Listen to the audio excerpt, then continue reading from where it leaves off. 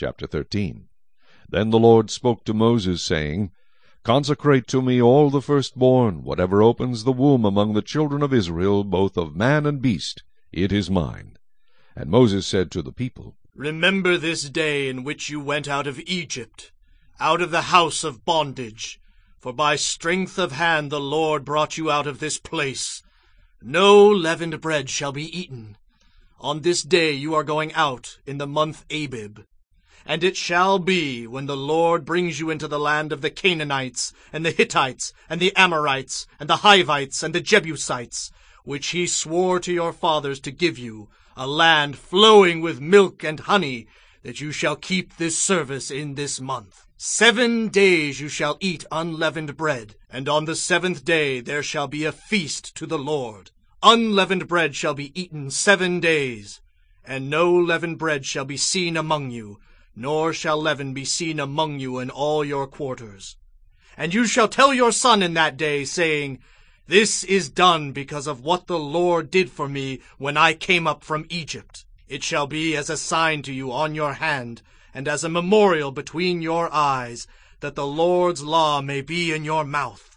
For with a strong hand the Lord has brought you out of Egypt. You shall therefore keep this ordinance in its season from year to year. And it shall be, when the Lord brings you into the land of the Canaanites, as he swore to you and your fathers, and gives it to you, that you shall set apart to the Lord all that open the womb, that is, every firstborn that comes from an animal which you have, the male shall be the Lord's. But every firstborn of a donkey you shall redeem with a lamb, and if you will not redeem it, then you shall break its neck. And all the firstborn of man among your sons you shall redeem. So it shall be, when your son asks you in time to come, saying, What is this? That you shall say to him, By strength of hand the Lord brought us out of Egypt, out of the house of bondage. And it came to pass, when Pharaoh was stubborn about letting us go, that the Lord killed all the firstborn in the land of Egypt, both the firstborn of man and the firstborn of beast. Therefore I sacrifice to the Lord all males that open the womb, but all the firstborn of my sons I redeem. It shall be as a sign on your hand, and as frontlets between your eyes, for by strength of hand the Lord brought us out of Egypt.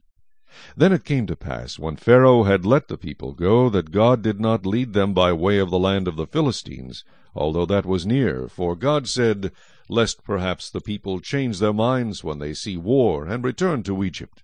So God led the people around by way of the wilderness of the Red Sea, and the children of Israel went up in orderly ranks out of the land of Egypt.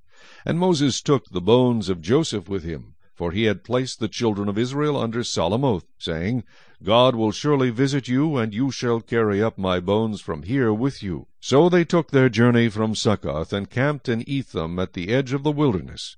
And the Lord went before them by day in a pillar of cloud to lead the way, and by night in a pillar of fire to give them light, so as to go by day and night. He did not take away the pillar of cloud by day, or the pillar of fire by night from before the people.